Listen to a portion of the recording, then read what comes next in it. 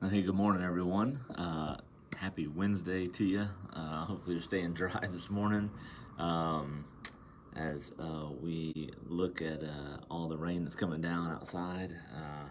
Hopefully, you're inside today and not having to work out in that garbage. But either way, hope you're having a good day. Uh, Wanted to just give a shout out to our team last night that helped with our recovery group launch here at Lake Eustis. We've got a ministry that we launched last night called Come to Believe. Those who are wrestling with some kind of addiction, stronghold in their life, that God would set them free from that. And so had a great night last night. Chris and Shannon Harris and our team of people that helped facilitate that last night just did a phenomenal job. Appreciate them and their leadership and all that the Lord is going to do through that ministry and for our community. And so, love to have you come and join us next Tuesday. That's to be every Tuesday night, at 6:30 in the evening, here at our church building downstairs in the fellowship hall. So, a lot of good stuff there. Just want to remind you also, things are coming together for our back to school event that we have coming up in the end of the month, July 31st, where we're going to be going and serving and encouraging the people in the community of Paisley, community about 25 minutes to our northeast, and just going to come alongside of the people there and supply them with school supplies and haircuts and all the different things, sports physicals, a lot of food, bounce houses, a lot of fun we're going to have that day, just encouraging the people, loving on them, blessing them. So if you're interested in helping, a couple different ways you can help. One is you can donate. We got to get a ton of school supplies. So we're going to need all kind of pencils and paper and markers and composition notebooks and three-prong folders and just all kind of stuff. The safety scissors, things, glue sticks, you name it, we're going to need it. So we've got a list on our website. There's a list on our app as well. If you're watching this online, you can head over to our website or look at the app, Lake Eustis Christian app, and we'll get you all the different information that you need for supplies that we need. So please, please, please donate. You can also volunteer and help that day. We've got a sign-up sheet here at the church. You can call or email the church office, and we'll get you signed up, or you can sign up on a Sunday morning as well. So a lot of stuff happening, and our goal and our aim is to build relationships with the people in Paisley so that we can have a platform then to share the gospel with them and to love on them. So, which is a good thing. But today we're back in the book of Matthew. We've been walking through Matthew's gospel, his record of Jesus's ministry and his account for how to live within the kingdom of God. That's what we're looking at in Matthew chapter 5, 6, and 7 here especially. And we're in chapter 6 now, and we're going to start in verse 16 this morning. I'm going to read just a couple of verses and just make a couple comments on this, and then we're going to get to the next section, and it starts in verse 19. But Jesus writes, or not Jesus writes, Jesus says, and then Matthew writes it for us. He says, when you fast, do not look somber as the hypocrites do, for they disfigure their faces to show others that they are fasting. Truly, I tell you, they have received their reward in full. But when you fast, put oil on your head and wash your face, so that it will not be obvious to others that you are fasting, but only to your Father who is unseen, and your Father who sees what is done in secret will reward you. This kind of carries that same theme that we started earlier in this chapter, where Jesus says, listen, when you pray, don't do it out in the synagogue and in the public sphere.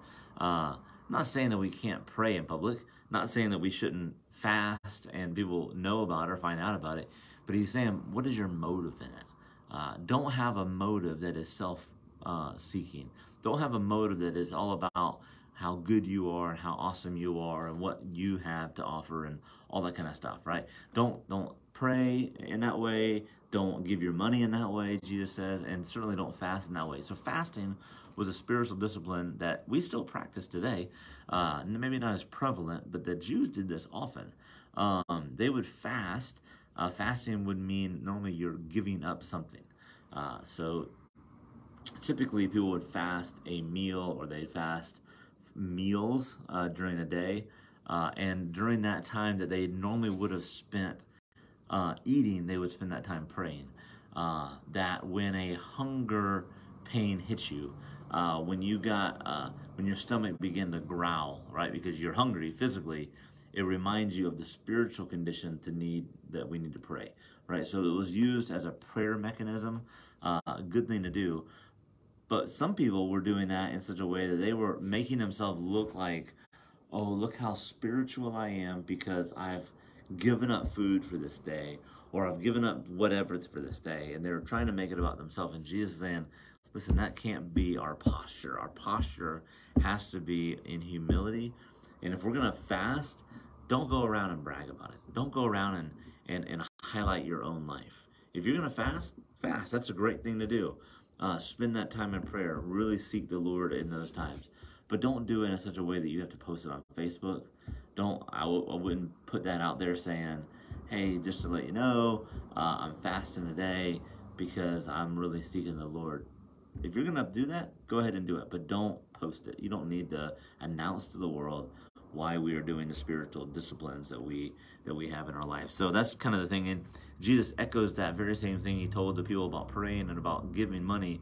He says, what you do in secret, your Father will reward. But if you do it in the public eye, if you do it to get the attention of people, you might get their attention, you might get their applause, you might get the accolades, but Jesus says that's all you'll get. You'll get nothing from our Father in heaven. So, good reminder for us. Verse 19, really popular passage in Matthew's Gospel. It says, do not store up for yourselves treasures on earth, where moth and vermin destroy and where thieves break in and steal. But store up for yourselves treasures in heaven, where moths and vermin do not destroy, and where thieves do not break in and steal. For where your treasure is, there your heart will be also. I love this text. So much to say here about this text. I'm just going to say a couple things about it. One of the things that I think is important that that we have to look at is Jesus is recognizing there's two distinct areas of value in our life. There are those things that we value on earth, and there are the things that we value in heaven. Those are the two areas that we concern ourselves with. The things of earth, where we're at right now, and the things of heaven that we know are eternal and are futuristic in that sense. And so Jesus' caution to us is, let's not get caught up with so much on earth that we forget our end goal. Because our end goal is not earth. God's primary objective for us is not that we be comfortable or we be self-sufficient on earth. God's ultimate goal is that we be righteous in glory with him. That is his ultimate goal. And so we have to organize our life. We have to prioritize those things in our life to match that. That if God is our priority, if heaven is our prize, if that is the end goal, then everything we do on earth should point toward that.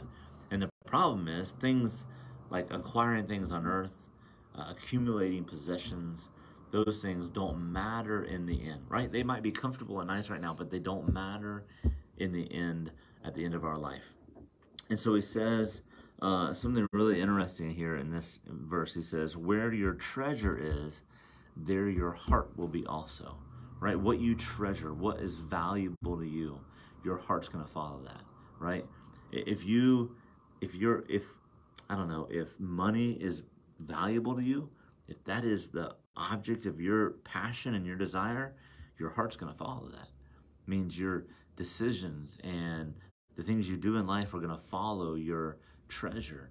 The same thing is true as if you treasure and if you hold a relationship with Jesus to be most valuable, if you hold your seat in heaven to be most valuable, then you begin to live differently, right? Your heart will follow that. Let me ask you, or just have you consider this as well. The things that Jesus is contrasting here are things that are temporary and things that are eternal. Things of earth are temporary, right? They fade away, they get destroyed by the elements. But things in glory, things in heaven are eternal. They will never perish. They will never spoil or fade. Um, so when we think about investing, right? When we talk about having our treasure where it's important, treasuring things that are eternal, valuing things that are eternal. The only thing that is eternal on this earth, that is on the earth right now, the only thing that's eternal are people, right? Um, your house is not going to heaven. Your car and your boat and your fishing poles, I'm talking to myself here, they're not going to heaven, right? They are not going to be in glory. Now, I hope there is fishing in heaven. That'd be awesome. Um, but that's not what's going to heaven. The only thing on this earth that is eternal is people. Um, not going to get into a debate of do dogs go to heaven and all that kind of stuff. But people, we know, will be in glory. Um, so if our treasure is heaven, if our treasure and our value system is based on glory, then shouldn't we invest in things that are eternal? And that means that we should invest in people. We need to invest in relationships. We need to invest in our neighbors. We need to invest in those people that we work with and the people that we go to school with.